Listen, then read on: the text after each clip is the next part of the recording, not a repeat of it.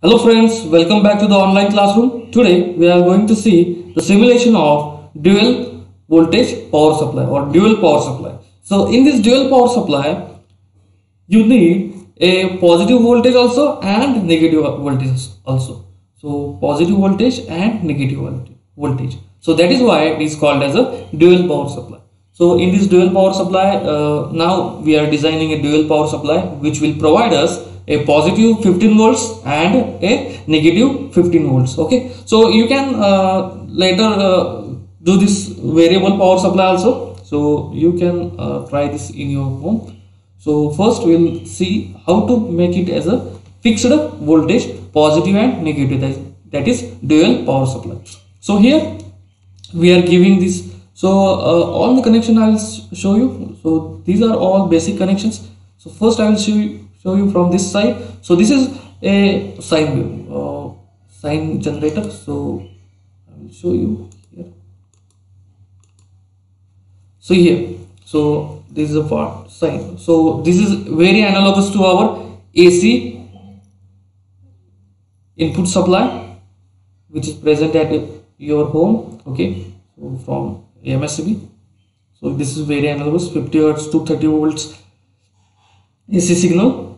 So we are giving it to the here transformer. So now here you can see the frequency is 50 Hz. Okay, we know that the AC supply frequency is 50 Hz, but you can see there is a amplitude of 320. So why I have written amplitude of 330 here?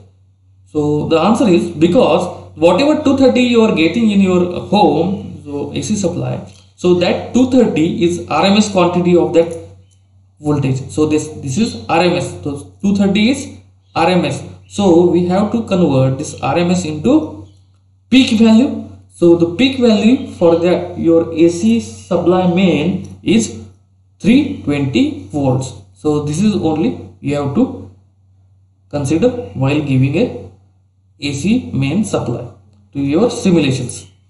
So whenever you are using AC main supply in your simulations, just remember to give 50 Hz frequency and 320 volts of the amplitude. Then next is the step down transformer. So here you can see the step down transformer. So you can see there is a primary inductance, total secondary inductance. So with whatever value you write here, so it will convert the step up or step down the voltage from primary. So these are the default values you have to take. So I have written this. Okay, so this is a transformer. So here you can you already know this is the rectifier which converts AC into DC. So you have written AC into DC. So now we'll connect this supply. Okay, from here you are getting DC and from here also you are getting DC. We are directly connecting this here. Okay, so this is positive part here and this is negative part here. So that is why we are taking a output from here. So now these are two filtering capacitors. So this is the IC 7815. So this is fixed positive 15 volts voltage regulator IC. So it will provide a fixed positive 15 volts 78 series, and this is the fixed negative 15 volts 7915, that is fixed negative 15 volts. And the two filters are there. Okay, capacitor filters at the input side, two capacitor filters are there at the output side. One resistor is there, load resistor R1 and R2 is there. Okay, so I will just show you this working of this IC. So there are three pins for this IC, 78 series or 79 series.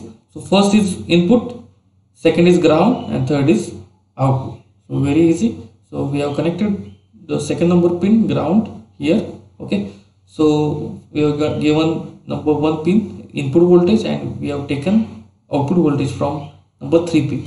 So okay, so in 79 series there is a small change. So ground is for pin number 1, input is for pin number 2, and output is for pin number 3. Okay, so this is the circuit setup, and now we'll check whether we have connected all the circuitry correctly or not. Okay, so we want a plus 15 volts here and minus 15 volts here. Now we'll see, just play the simulation and you can see here. I will just zoom in so that you can see. So this is plus 15 volts here and minus 15 volts here. So now we are getting our desired output of, that is dual power supply from 78 and 79 series.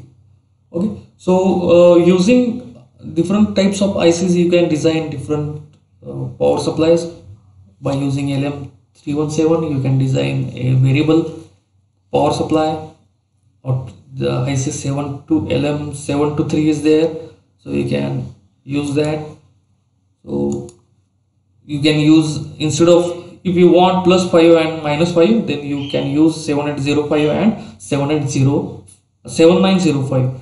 So I hope you all understand the concept behind this dual power supply, positive and negative power supply. Okay, thank you for watching the video.